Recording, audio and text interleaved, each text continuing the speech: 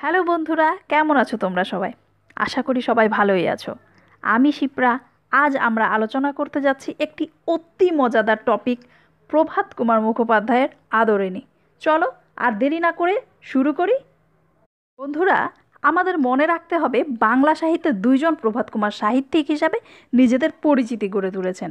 একজন বিখ্যাত রবীন্দ্র জীবনীকার হিসাবে এবং অন্যজন কথা সাহিত্যিক। আজ আমরা আলোচনা করতে যাচ্ছি কথা সাহিত্যিক প্রভাত কুমার মুখোপাধ্যায়কে। চলো আমরা জানি কথা সাহিত্য কী। কথা সাহিত্য হলো গল্প কাহিনী যা একটি বাস্তবতাকে বিশ্লেষণ করে। এর চরিত্রগুলি হয় অন্তর্মুখী এবং কাহিনী স্তরে স্তরে সাজানো। কথাকার প্রভাত কুমারের জন্ম 1873 সালে পশ্চিমবঙ্গের বর্ধমান জেলার ধাত্রী গ্রামে এবং 1932 সালে তিনি মৃত্যুবরণ করেন। তিনি পেশায় ছিলেন একজন ব্যারিস্টার এবং তিনি রাধামণি দেবী ছদ্মনামে লিখে কুন্তলীন পুরস্কার পেয়েছেন। তিনি সর্বমোট 14টি উপন্যাস এবং প্রায় 100টি গল্প লেখেন। তার লেখা উপন্যাসের মধ্যে অন্যতম নবীন সন্ন্যাসী, রত্নদ্বীপ, সতীর পতি ইত্যাদি, এবং অন্যতম গল্পগুলির মধ্যে হল মাস্টার মশাই, বাস্তুসাপ, আদরিণী প্রভৃতি। আদরিণী গল্পটি প্রভাত কুমার মুখোপাধ্যায়ের এক অনবদ্য সৃষ্টি। ব্যক্তি অহংকার ও পশুপ্রেম মিলেমিশে একাকার। আদরিণী গল্পটি প্রভাত কুমারের গল্পাঞ্জলি গল্পগ্রন্থ থেকে নেওয়া একটি গল্প। প্রভাত কুমার মুখোপাধ্যায় তার গল্পাঞ্জলি গ্রন্থের প্রথম সংস্করণের ভূমিকায় জানান যে এই গল্পের 14 আনাই সত্য কাহিনী অবলম্বনে লেখা। চলো তাহলে আর দেরি না করে আমরা সরাসরি আদরিণী গল্পে প্রবেশ করি। গল্পটি হাতি আদরিণী ও জয়রাম মুখোপাধ্যায়কে কেন্দ্র করে গড়ে উঠেছে। আদরিণী গল্পে মোট 7টি পরিচ্ছেদ আছে। গল্পটি শুরু হচ্ছে শনিবার বিকেলবেলা, অর্থাৎ প্রথম পরিচ্ছেদে আমরা দেখতে পাচ্ছি শনিবার বিকালবেলায় জয়রাম মুখোপাধ্যায় অর্থাৎ জয়রাম মোক্তার তার পাড়ার নগেন ডাক্তার ও জুনিয়র উকিল কুঞ্জবিহারী বাবু জয়রাম মুখোপাধ্যায় অর্থাৎ জয়রাম মোক্তারের কাছে আসে এই জানতে যে তারা মহারাজ নরেশচন্দ্র অর্থাৎ পীরগঞ্জের বাবুদের বাড়িতে বিয়ের নেমন্তন্নে যাবেন কি না। তারা এখানে এসেছে এই জন্য যে তাদের বিয়ে বাড়িতে যাওয়ার ইচ্ছা তো খুবই বেশি, কিন্তু গরুর গাড়িতে গেলে যেতে 2 দিন এবং আসতে 2 দিন, এবং ঘোড়ার গাড়িতে যাওয়ার রাস্তা নেই, আর পালকি তো পাওয়াই যাবে না। তারা এই ভেবে এসেছে নিশ্চয়ই জয়রাম মুখোপাধ্যায় এর কোনো একটা ব্যবস্থা করে নিতে পারবেন, বা একটা হাতি আনিয়ে নিলে তারা 3 জনেই একসাথে যেতে পারবেন। এই শুনে জয়রাম মুখোপাধ্যায় বললেন যে তিনি 20 বছর ধরে মহারাজ নরেশচন্দ্রের ওখানে মোক্তারি করেন, তিনি নিশ্চয়ই একটা হাতি আনানোর ব্যবস্থা করবেন। এবং এখানে আমরা নগেন ডাক্তার ও কুঞ্জবিহারী বাবুর কাছ থেকে জানতে পারি যে সেই বিয়ে বাড়ি খুব ধুমধাম হবে এবং সেখানে বেনারস থেকে বাই আসবে, কলকাতা থেকে খেমটা আসবে, খুব ধুমধাম হবে। তো এখানে আমাদের জেনে রাখা দরকার খেমটা কী। খেমটা হলো বঙ্গদেশের এক প্রসিদ্ধ নাচ। খেমটা একটি তালের নাম। এর প্রধান বিষয়বস্তু হলো রাধা কৃষ্ণের প্রেম। বাদ্যযন্ত্র হিসাবে এখানে ঢোল, কাশি, করতাল ইত্যাদি ব্যবহৃত হয়। এরপর দ্বিতীয় পরিচ্ছেদ শুরু হয় রবিবার 9টার সময়, যখন জয়রাম মোক্তার আহ্নিক পূজা শেষ করে তার বৈঠকখানায় এসে বসেন। তখন তার বন্ধুবান্ধবদের সাথে, পাড়া প্রতিবেশীদের সাথে গল্প করতে করতে হঠাৎ তার মনে পড়ে হাতির কথা। তাই তিনি হাতি আনানোর জন্য মহারাজ নরেশচন্দ্র রায়চৌধুরীর কাছে একটি চিঠি লেখেন এবং একটি ভৃত্যের হাতে সেই চিঠি পাঠিয়ে দেন। এরপর প্রথমবার লেখক প্রভাত কুমার মুখোপাধ্যায় আমাদের সাথে জয়রাম মুখোপাধ্যায়ের পরিচয় করিয়ে দেন। জয়রাম মুখোপাধ্যায়ের বয়স 50 পার হয়েছে। তিনি ছিলেন লম্বা ছাঁচের এবং রঙটি আর একটু পরিষ্কার হলেই গৌরবর্ণ বলা যেত। গোঁফগুলি মোটা মোটা এবং কাঁচায় পাকায় মিশ্রিত। মাথার সম্মুখভাগে টাক আছে। চোখ দুটি বড় বড় ভাসা ভাসা। খুব অল্প কারণে তার তীব্র অভিমান জন্মে, তবে স্নেহে বাৎসল্যে হৃদয় পরিপূর্ণ। ইনার আদি নিবাস যশোর জেলায়, বর্তমানে তিনি থাকেন চৌধুরীপাড়া। পদ্মা পার হয়ে কতখানি নদীপথে, কতখানি গরুর গাড়ি ও কতখানি পায়ে হেঁটে মুক্তারি করতে এসেছেন এই চৌধুরীপাড়ায়। আসার সময় তার সাথে ছিল একটি ক্যাম্বিসের ব্যাগ এবং একটি পিতলের ঘটি। মাসিক 13 শিকায় একটি বাড়ি ভাড়া নিয়ে মুক্তারি ব্যবসা শুরু করেন। সেদিন বিকালবেলায় যখন তিনি তার বন্ধুবান্ধবদের সাথে গল্প করছিলেন, ঠিক সেই সময় ভৃত্য আসে খালি হাতে। তার সাথে কোনো হাতি ছিল না। ভৃত্যকে হাতির কথা জিজ্ঞাসা করলে ভৃত্য জানায়, মহারাজ বলেছেন হাতি দিতে পারবে না, বিয়েতে আসতে হলে অন্য ব্যবস্থা করে আসতে হবে। এই শুনে জয়রাম মোক্তার লজ্জায় অপমানে প্রচণ্ড পরিমাণ রেগে গেলেন এবং হাতি দিলে না এই বলে ঘাড় কাঁপাতে লাগলেন। জয়রাম মোক্তারের রাগের ব্যাপারে সবাই জানত। সমবেত ভদ্রলোক সবাই সেখানে চুপ হয়ে থাকলো এবং কেউ কেউ বলতে লাগলো, পরের জিনিস জোর তো নেই, বরং ইমাদ্দি শেখের একজোড়া নতুন বলদ আছে, সেটা নিয়েই চলে যাও। এই শুনে জয়রাম মোক্তার রেগে গিয়ে বললেন, না, গরুর গাড়ি চড়ে আমি যাব না। যদি হাতি চড়ে যেতে পারি তবেই যাব, নইলে এই বিবাহে আমার যাওয়াই হবে না। জয়রাম মোক্তারের আত্মমর্যাদা ছিল প্রবল। তিনি অন্যায় অবিচার সহ্য করতে পারতেন না। সেকালের হাকিমেরা কোনো অন্যায় অবিচার করলে তিনি চেঁচামেচি করে এক করে ফেলতেন।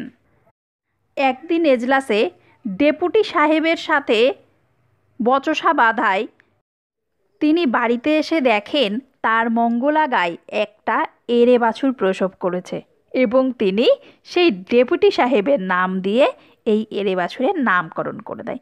এবং বলা বাহুল্য, পরবর্তীকালে লোক মুখে কথা শুনে তিনি নিশ্চয়ই খুশি হননি। আরেকবার এক ডেপুটি সাহেবের সাথে মত না মেলায় তিনি বলে ফেলেন, আমার স্ত্রীর যতটা আইন জ্ঞান আছে হুজুরের দেখি তাও নেই। সেই দিন আদালত অবমাননার জন্য জয়রাম মোক্তারের 5 টাকা জরিমানা হয়, কিন্তু তিনি সেই জরিমানা দিতে রাজি হননি। তিনি হাইকোর্ট পর্যন্ত গিয়েছিলেন এবং সর্বমোট 1700 টাকা খরচ করে তিনি সেই 5 টাকা জরিমানা রদ করেছিলেন। এখান থেকে আমরা দেখতে পাই জয়রাম মোক্তার ছিলেন আত্মমর্যাদাশীল, অর্থাৎ পীরগঞ্জের মহারাজের অপমান তার কাছে সহজে গ্রহণ করা সম্ভব হয়ে ওঠেনি। তাই তিনি রাতারাতি লোক পাঠিয়ে দিলেন কোথায় হাতি কিনতে পাওয়া যাবে। অবশেষে জানা যায় বীরপুরের উমাচরণ লাহিড়ীর একটি মাদি হস্তি আছে এবং দাম 2000 টাকা। মোক্তার জানান, কুছ পরোয়া নেহি, আমার তাই চাই। পরদিন বেলা 7টায় হস্তিনী বাড়িতে আসলো এবং এই হাতির নাম ছিল আদরিনী। আদরিনী বাড়িতে আসায় বাড়ির ছেলে মেয়েরা খুব খুশি। পাড়ার ছেলে মেয়েরা এসে জড়ো হলো হাতি দেখতে এবং তারা বলতে লাগলো, হাতি তোর গোদা পায়ে নাতি। কিন্তু এ কথা শুনে বাড়ির ছেলেরা রেগে গিয়ে সেই সব পাড়ার ছেলেদের তাড়িয়ে দিতে লাগলো। জয়রাম মোক্তার ছিলেন বিপত্নিক, অর্থাৎ উনার স্ত্রী মারা গেছেন।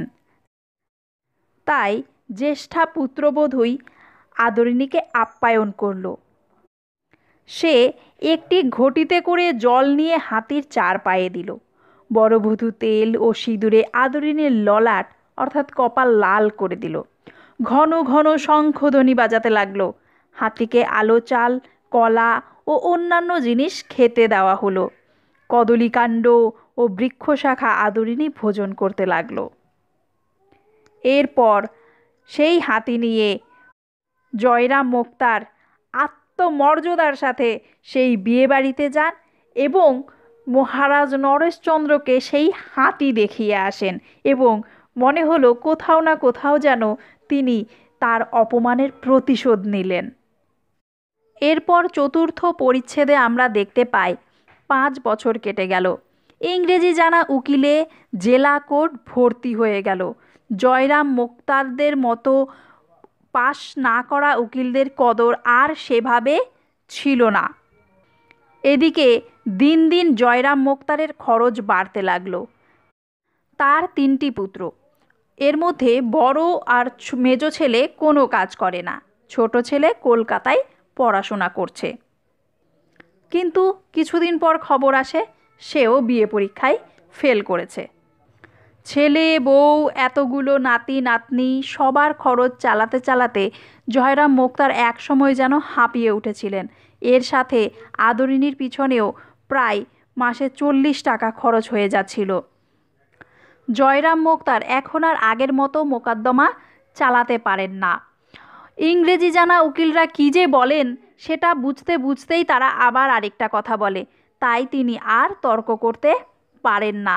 এবং এইভাবে একদিন তিনি একটা মোকদ্দমায় তার মক্কেলকে জিতিয়ে দেন এবং উকিল সাহেব ওনার খুব প্রশংসা করেন। এরপর তিনি আর কাছারি যাননি, মোক্তারি ব্যবসা ছেড়ে দেন। এদিকে সংসারের খরচ বহন করা কষ্টসাধ্য হয়ে ওঠে। কোম্পানির কাগজ যা ছিল সেগুলো দিনে দিনে কমতে লাগলো। তখন পাড়ার বন্ধুবান্ধবেরা ওনাকে বলেন যে হাতিতে তো অনেক খরচ হচ্ছে, হাতিটা না হলে আপনি বিক্রি করে দেন। এই বলাতে জয়রাম মোক্তার রেগে গিয়ে বললেন, তার চেয়ে বলো না তোমার এই ছেলে পিলে নাতি নাতনিদের খাওয়াতে অনেক টাকা ব্যয় হয়ে যাচ্ছে, ওদের একে একে বিক্রি করে ফেলো। এখানে আমরা দেখতে পাই জয়রাম মোক্তার তার আদরিনীকেও তার পরিবারেরই একজন সদস্য বা নিজের মেয়ের মতো করে লালন পালন করতে এবং ভালোবাসতে শুরু করেছিলেন। খরচের সঙ্গে যখন আর পেরে ওঠা গেল না, তখন বন্ধুবান্ধবরা বললেন, অন্তত হাতিটাকে ভাড়া দিন, তাহলে তো কিছু টাকা উঠে আসবে। তখন জয়রাম মোক্তার আর না করলেন না এবং হাতি ভাড়ার বিজ্ঞাপন দিলেন। হাতি ভাড়ার বিজ্ঞাপনটি হলো, বিবাহের শোভাযাত্রা, দূর দূরান্তে গমনাগমন প্রভৃতি কাজের জন্য আদরিনী নামের হস্তিনী ভাড়া দেওয়া যাবে। ভাড়া প্রতি রোজ 3 টাকা, হস্তিনীর খোরাকি 1 টাকা, মাহুতের খোরাকি 0 টাকা, সর্বমোট 4 টাকা। যোগাযোগ শ্রী জয়রাম মুখোপাধ্যায়, মোক্তার, চৌধুরীপাড়া। এখন জয়রাম মোক্তারের বয়স 60। জ্যেষ্ঠ পৌত্রী অর্থাৎ নাতনি কল্যাণী 12 বছরে পা দিয়েছে, তারও বিয়ে দেওয়ার ব্যবস্থা দরকার। কোনো জায়গায় পাত্র ঠিক হয় তো তাদের দেনা পাওনা ঠিক হয় না, আবার কোথাও দেনা পাওনা ঠিক হয় তো পাত্র ঠিকঠাক হয় না। অবশেষে ভালো পাত্র পাওয়া গেছে। রাজশাহী কলেজে এলে পড়ছে, তারা 2000 টাকা চায় এবং নিজেদের খরচ হবে আরও 500 টাকা, অর্থাৎ সর্বমোট 2500 টাকা হলে বিবাহটি সম্পন্ন হতে পারে। তখন বন্ধুগণ বললেও, হাতিটাকে বিক্রি করে ফেলুন। আপনি বলেন আদরিনী আপনার মেয়ের মতো, তা মেয়েকে কি সারা জীবন ঘরে রাখা যায়? কোনো ভালো লোক দেখে বিক্রি করুন, তাহলেই হবে। আপনি 2000 টাকায় কিনেছেন, এখন অনায়াসে 3000 টাকা পেয়ে যাবেন। কিছু উপায় না দেখে জয়রাম মোক্তার সম্মতি দেন এবং চৈত্র সংক্রান্তিতে বামুনহাটের মেলায় আদরিনীকে পাঠানোর সিদ্ধান্ত নেওয়া হলো। জয়রাম মোক্তার বলে, 3000 টাকা থেকে 200 টাকা কম হলেও চলবে, কিন্তু সেই লোক যেন ভালো হয়। অবশেষে দিন ঠিক হলো। চৈত্র সংক্রান্তির বামুনহাটের মেলায় যাওয়ার জন্য তৈরি আদরিনী, সঙ্গে যাবে মাহুত আর তার মেজ ছেলে। জয়রাম মোক্তার আগের দিনের আনা 2 টাকার রসগোল্লা মুঠো মুঠো করে আদরিনীকে খাওয়ালো এবং মনের দুঃখে আদরিনীকে বলল, আদর, যাও মা, বামুনহাটের মেলা দেখে এসো। এরপর আমরা চলে এলাম 6ষ্ঠ পরিচ্ছেদে। কল্যাণীর বিবাহের দিন ঠিক হয়েছে 10ই জ্যৈষ্ঠ। বৈশাখ মাস আসলেই আশীর্বাদ হবে। তবে মজার ব্যাপার হলো, পয়লা বৈশাখে আদরিনী মশ মশ করে আবার বাড়িতে ফিরে এলো। আদরিনী যে বিক্রি হলো না, তার সঠিক দাম দেওয়ার মতো খদ্দের পাওয়া গেল না, সেই বিষয় নিয়ে কারো মধ্যে কোনো দুঃখের ছায়া দেখতে পাওয়া যায়নি। সকলের মধ্যে একটা হাসির খুশির আবহ চলছিল, যেন হারাধন ফিরে পাওয়া গেছে। জয়রাম মোক্তারের বন্ধুবান্ধবেরা বলতে লাগলেন, বিক্রি হবে কি করে? আরে বাবা, উনিই তো বলে দিয়েছিলেন, যাও আদর মা, মেলা দেখে এসো। ওর মুখ দিয়ে ব্রহ্মবাক্য বেরিয়েছে। ব্রহ্মবাক্য হলো বেদ বাক্য। এখানে আমাদের জানতে হবে ব্রহ্মবাক্য কি। ব্রাহ্মণের মুখ নিঃসৃত বাক্য হলো ব্রহ্মবাক্য, এবং সেই সময় ব্রাহ্মণের মুখ নিঃসৃত বাক্য অর্থাৎ ব্রহ্মবাক্যকে বেদের বাক্যের সাথে তুলনা করা হতো। অর্থাৎ তিনি যেহেতু বলেছেন ঘুরে এসো, তাই আবার আদরিনী ঘুরে এসে গেছে। এরপর আবার ঠিক হলো রসুলগঞ্জে যে সপ্তাহীব্যাপী মেলা হয়, সেই মেলায় আদরিনীকে পাঠানো হবে। অর্থাৎ এখানে আমরা দেখতে পাচ্ছি দুটো মেলার নাম আমরা এখানে পেলাম।